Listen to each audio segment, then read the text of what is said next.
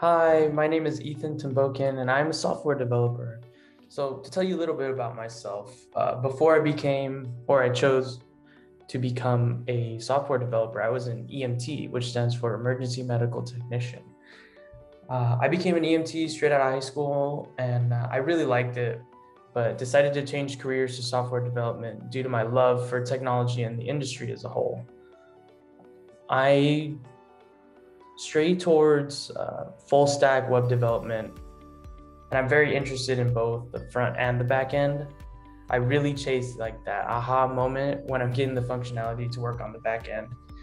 And I love to understand the way everything connects like a spider web. Everything has a function and a job.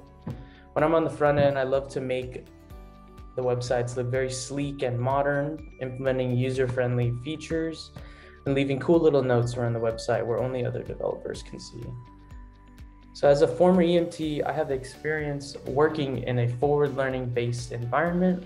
Every day is an opportunity to learn something new, to get to know myself better. It's awesome. Same can be definitely said about software development. I also feel like technology has always been a point of interest for me since the industry is always changing. I think that the biggest aspect of technology that drives me is that anything is possible.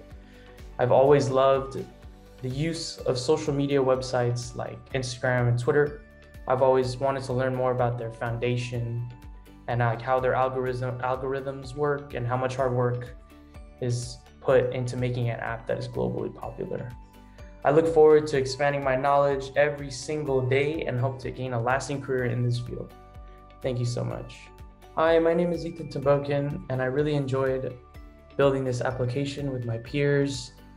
And my personal contributions to the Journaling application include implementing the MailTrap API to send emails on sign up to users' email addresses.